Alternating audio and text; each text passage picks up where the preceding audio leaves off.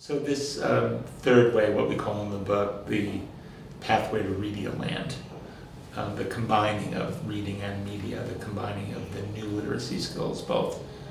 the foundational ones of listening, speaking, reading, and writing, to include the new ones, which have to do with digital literacy, information literacy, the ability to participate from a rather early age, 4 or 5, in the digital economy that surrounds everyone. So the way in which we can get to Redialand is better understanding that there's a big difference between parking your 3-year-old in front of an app or in front of the tube for an hour or two without any adult guidance, and perhaps using something like a video chat to connect a wise elder or a grandparent or an aunt or an uncle or a parent who's traveling, to a child who actually can engage directly through the magic of, let's say, a video chat window with their loved ones. There's a big difference between reading a book that's a print book and that's an ebook that takes the elements of print and puts them on screen and animates it in a way that a child can interact with highlighted text,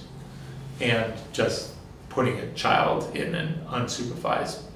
condition where there's no adults who are monitoring what's going on. So of course all the habits that we have as parents,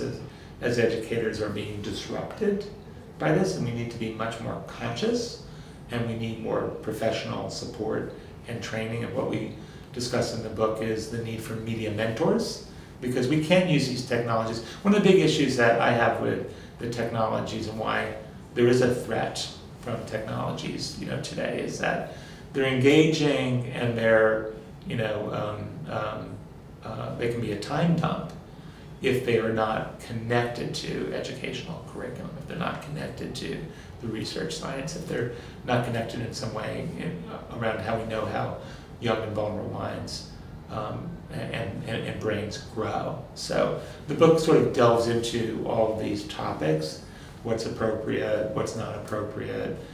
in, I think, a nuanced way, but in a direct, in a direct way. Early childhood educators should not be worried about technology. They need to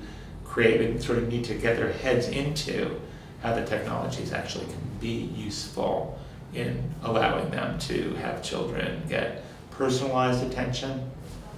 There's game engines and adaptive learning technologies that are gaining momentum now that will allow an educator and a parent to really monitor and support their child's efforts to master the dinosaurs or understand how to learn how to read.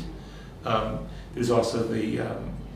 new capabilities of allowing a parent to check in on how a child is doing through these different kinds of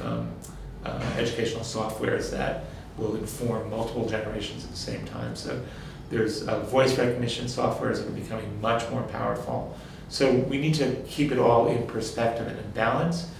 As I said before, technology is not a magic elixir, but we also have to get our heads out of the sand, in the sense that we cannot create